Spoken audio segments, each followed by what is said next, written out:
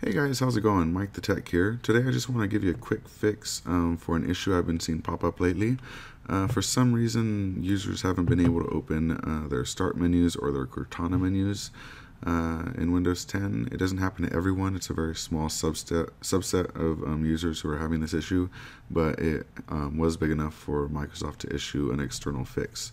So the first things that they recommend to do if this happens is to obviously run Windows Update because they issued a fix later on that may actually get it working, and restarting your machine, and a really intrusive fix, which is to create a new administrator account, make sure that your start menu and Cortana menu work, and then copy your files over, and then delete the original account, and then relog into your live account. It's kind of intrusive, or at least it's a lot of work to get done. So I wanted to show you guys this this feature that they just released, or this app that they just released, that fixes your start menu. So it's basically the start menu Diagnostics tab.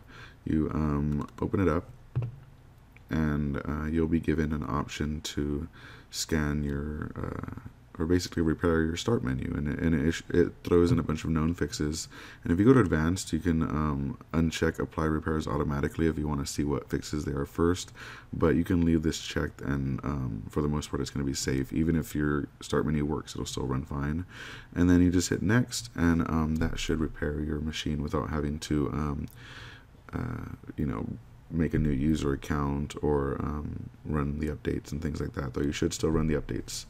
But yeah, so I'll leave a link to this in the description, and it's an official Microsoft tool, so you don't have to worry about using it, and it should get you up and running. And make sure you restart your computer after, because that's the basis for most of these fixes. All right, so have a nice day.